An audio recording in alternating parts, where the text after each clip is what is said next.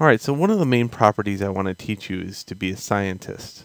Okay, so in science we change something and look at and observe that change.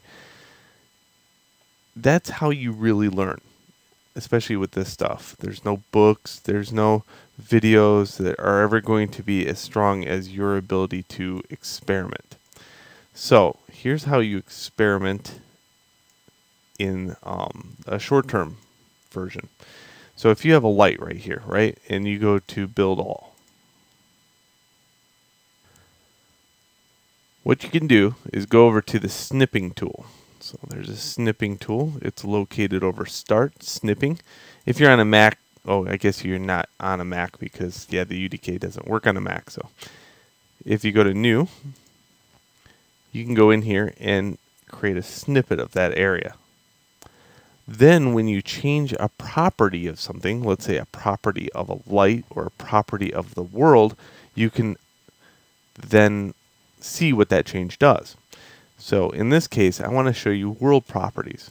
So let's go to world properties. And the first one I want to show you is ambient occlusion. Okay, let's turn ambient occlusion off.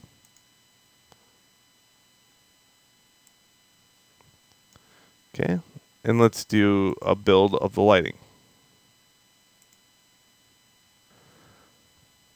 Now you can see clearly next to the example that you took before what ambient occlusion really is. And what ambient occlusion is the ability to self-shadow in areas where two things meet.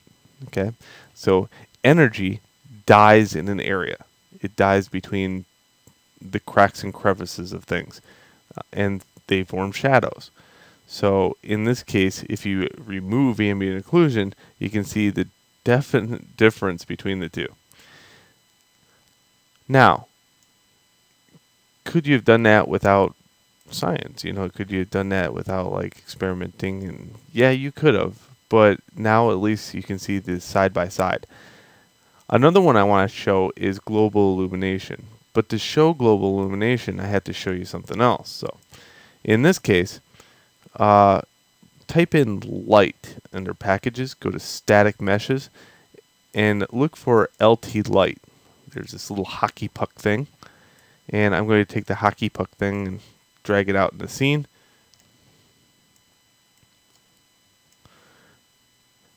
And if you're studying one thing, study one thing. So in this case, ambient occlusion is the ability to shadow. Okay, it has nothing to do with color. You'll find that out if you just went to render the scene without it and with it with this little light. But global illumination, we can see color. Here's how you do it. In this light, type at the top emissive. And you can say use emissive for static lighting. Okay, click that on. Now for everything within the engine, they have the actual switch, and then it has the ability to boost that attribute. So that's how, for every property in here, you always see the bold, and then you'll see the properties of that bold. Okay, for this instance, I'm just turning it on. And for this instance also, in the world properties, I'm leaving global illumination on. Okay, I'm just going to go in this area right here and do a build for the light.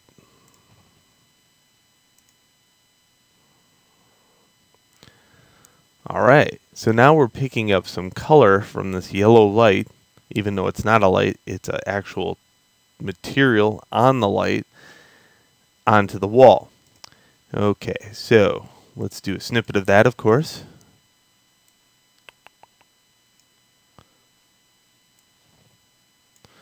And let's turn the world properties off for global illumination.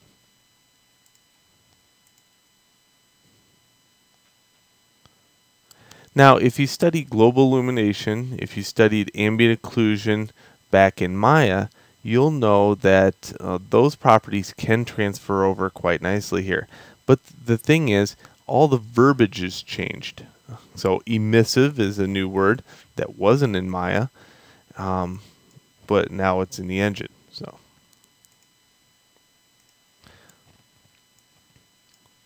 all right, there we go. You can definitely see the difference between the two.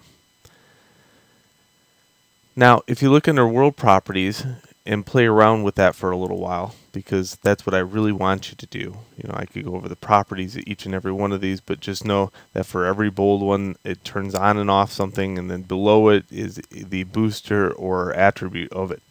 But using the snippet tool, you can see the difference in how it works. I will say, environmental color is kind of cool, but stay away from the saturation level of it. Always go into the mid white range of it. If you get too bold, it looks kind of silly.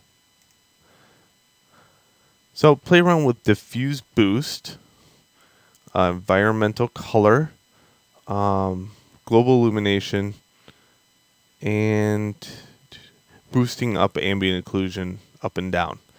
Do that before you go into the next video.